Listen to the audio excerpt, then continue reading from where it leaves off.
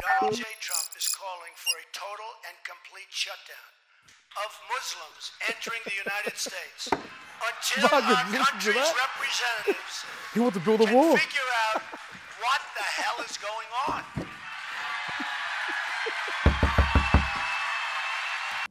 Yep, come in. Minister, we have a few returning Australians awaiting approval to returning to Australia. Do you have a moment? Of course I do. Okay, we have an IDF soldier, an Australian citizen who has spent time with the Israeli Defence Force.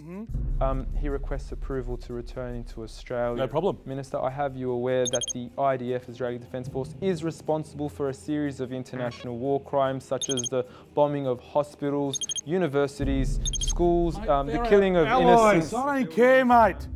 They're facing the same enemy. Haven't you heard that song? We share our dreams and sing with one voice. I am, you are, we are Australian.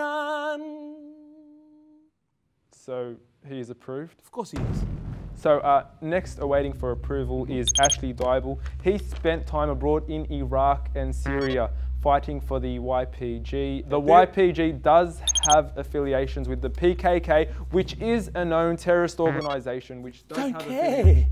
Don't really care. So is he allowed in? Of course he is. Minister, there is one last application. He wasn't involved in any fighting. Oliver Bridgman, a 19-year-old from Queensland, white skin, blue eyes, blonde hair. So he's a true blue Aussie.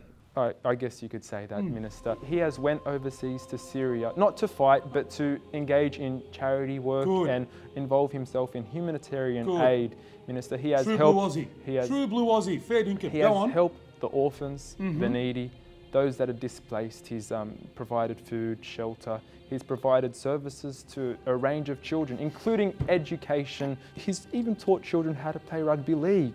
Oh, wow. He's a Tigers supporter. Oh, really? Yes. My team? Yeah, Tigers, yes. Benny Elias. Oh my God. This guy's a true hero. He requests approval to enter into Australia. What a silly question. Of course this guy's allowed to come in. Done. Easy. Thank you, Minister. Welcome. Bye. Minister, there is one last thing.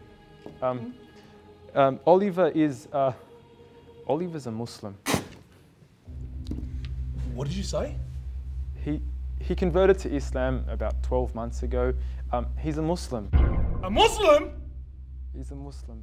Ben, this guy's not allowed to come in our country. But I don't care what you say. You He's not allowed in, so his passport's denied, warrant out for his arrest, he's finished. This guy's not allowed to come back in. Simple as that. As you wish.